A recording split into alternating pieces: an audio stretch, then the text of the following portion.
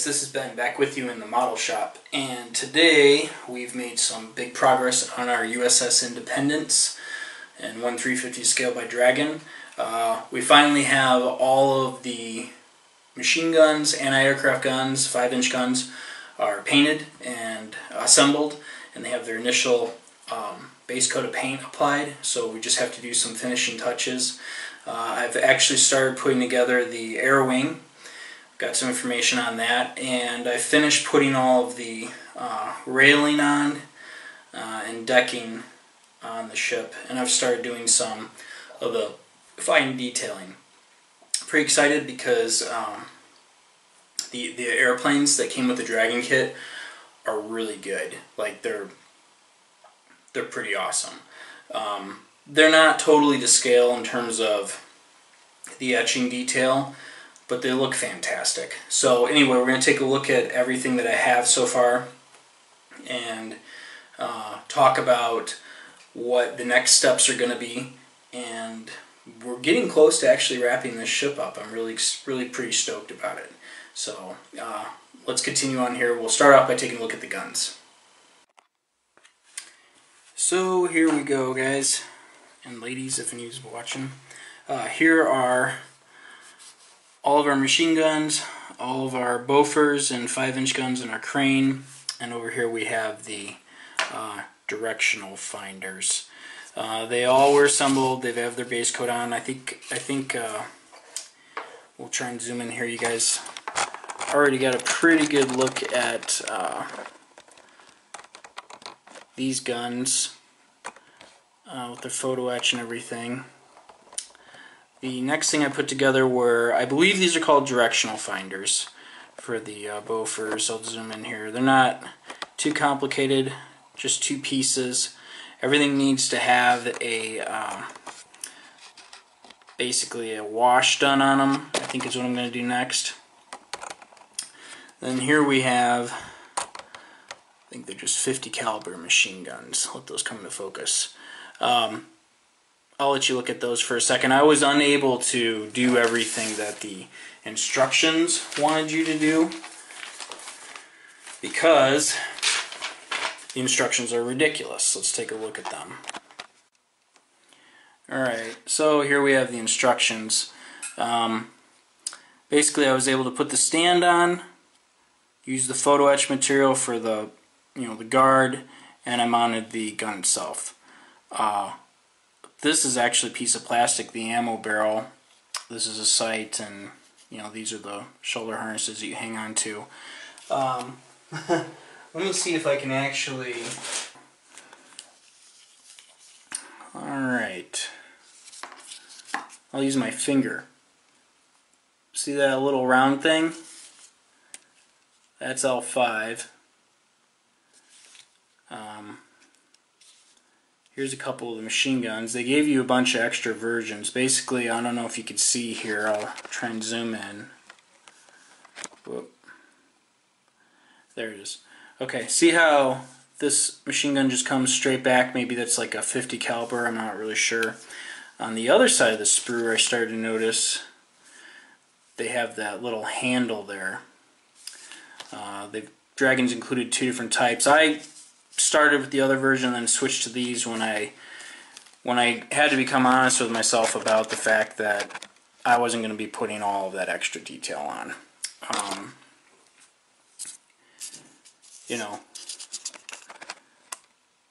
They're teeny tiny. I'm going to paint them black. Whoops. Can't even get them to focus. I think they look good. I'm okay with them. They'll get a little wash, and we'll go ahead and we'll put them on the ship. Alright, here's the ship. We have all of our decking on. I'm going to try and zoom in here, show you the detail without being too jerky. But as you can see, we have our railing in place. We'll pan here slow. I still haven't painted this part of the deck yet, nor have I for that side over there. I have to do that with an airbrush to touch it up. But you can see we've got the railing there, we've got some rust going on. Continues all the way back. to the back of the ship. I had some trouble right in here with this netting. This is actually the netting the Dragon provided. This area where the I guess it's the landing officer stands is from my Edward photo etch kit. That's it. Sorry about that. That went in nice. This netting though, the Edward version, really made very little sense. I was having a hard time with it, so I ended up going with the Dragon kit piece. You do see a brace right over there that is missing from this side. That's because it snapped off and disappeared. I'll stretch a piece of sprue, put it in there. You can actually make out a little hole right there where it's supposed to attach. So I'll go ahead and do that soon and we'll touch up. Did some preliminary, like I said, weathering with some rust along the hull. The other side's a little more dramatic. I'll spin it around and show you that in a minute here. My thought was, this ship was underway. You know, they would have worked on the things that they could have reached, but you know, out to sea, it's still going to have some problems. It's still going to have some rust. So, and this is the shakedown version of the ship, so it wouldn't have been too dirty. Let's spin around and look at the other side. Alright, here we go. Starboard side. A little bit more rust. It's a little bit more pronounced. I did this with paint and a mixture of artist pastels that I ground up. This side's a little bit more intense. I'll probably go over it. Some paint. It needs to be lightened up. I think it's a little intense. But, you know, you're not going to be able to access these areas under the stacks very well. They're going to rust. They're hanging out over the ocean. So I tried to pick some areas that I thought would see a little bit more wear and tear. I'm really happy with the stuff up there in the bow. Not so much on the anchor. I think that's a little too intense. So anyway, we'll touch that up. But you're going to probably look at the model from, I don't know, let's say the average person looks from this far away.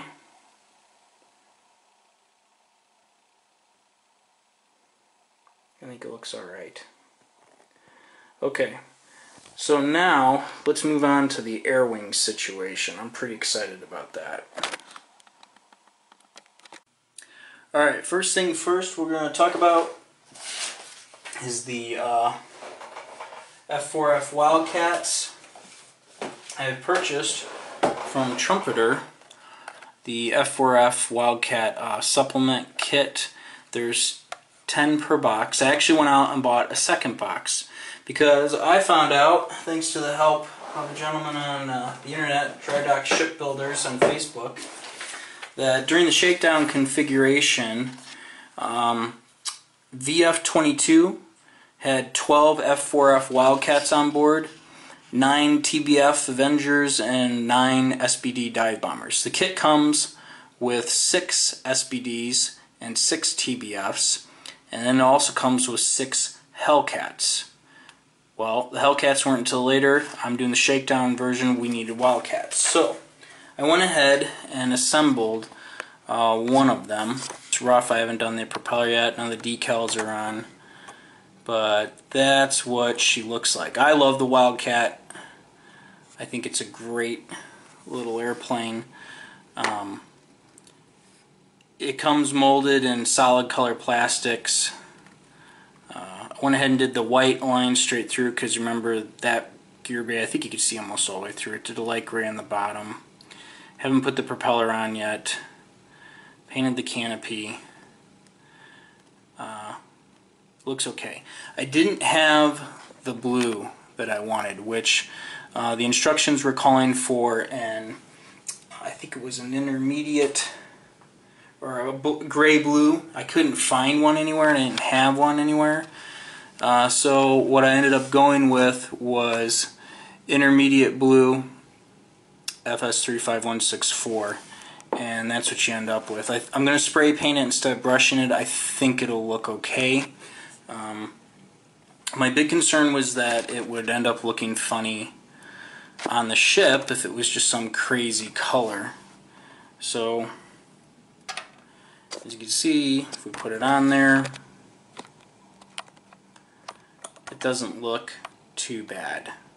I think we're going to go with that. We'll give it a wash. See, Dragon's pieces all come, everything's molded in clear, which is kind of annoying, but it's okay because they end up looking incredible. So I went ahead and put together first the, put one down here. This is the SBD torpedo bomber. And it is in clear, the whole thing. You have the option to mold the canopy open or closed. The wings have to be in their full out position, but check out all of that detail. I don't know if you can even see it. There you go. The radial engines, they've got each cylinder and then the wiring that goes around it in there. It's nice and hollow. These are incredible little models in themselves. I'm super impressed. Look at that detail. Now the thing is, at this scale, you shouldn't probably be able to make next to my Wildcat. They're to scale, but notice how you can't really see a whole lot of detail on the Wildcat. That's probably more accurate for the scale, but this looks great. Regardless, I don't care. It's going to look good, so we're going to go with those. I did run into another problem. I couldn't find the blue. I went to my model shop. I went to another model shop. Here we have painted. You can get an idea of what it looks like. This is an airbrush job. This is, look at that, it's just one coat. And you know, there are landing gear bays. We'll paint those green. The bomb mounts right there. It's got a tail hook, tail wheel. Again, there's your radial engine. Actually, there's a recessed area here for the flight deck. I mean, that's nice. This is actually a light, what color is it here? Light gray, United States Navy. I wanted something in scale that looked right for the earlier part of the years of the war. So I went with this light gray United States Navy just to give it a shot. It's supposed to be light blue. I don't have light blue, but I do have Lichtblau, which is German for light blue. So there it is, spray painted. I got to clean up some edges and things like that right there. Spray painted in light blue. Let's take a quick look here. Okay, so we have light blue and United States Navy light gray. And this is Lichtblau, light blue. I painted with a brush, the first one I did, and you can see I roughed in the bottom in white. The Lichtblau, the light blue, is just a hair darker. It's a little bit more appropriate. I wanted it washed out by the sun. I wanted a light color like you see in the earlier Warriors. So that's the color I think I'm going to go with. The Hellcat. So the Hellcat is an intermediate blue. I don't know. I think it looks okay. And I think this will look okay next to it darker. It needs to be a little bit darker. It looks a little too white right now. And if I put the behind it, that's the light gray. That's definitely way lighter, so this one's better, but it's just, there's not enough blue in it, I don't think yet. But if we zoom out, you know, they kind of stick out like a sore thumb. So we have to work on that. We have to sort that color situation out. The SBDs, look through the package here. I mean, that's the fuselage. That's really cool. That is really cool. got your torpedoes, you got your doors.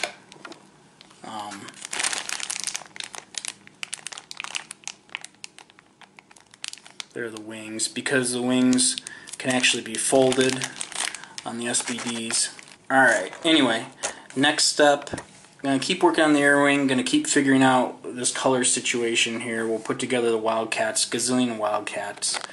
The radar dish right there hasn't been installed yet. We're going to do that.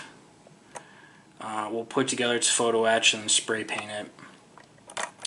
Then we got to put the guns in. I think I'm going to work on that pretty soon too. We're kind of getting to that stage.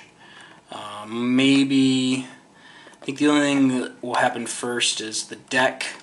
This area here that's darker gray, and over there.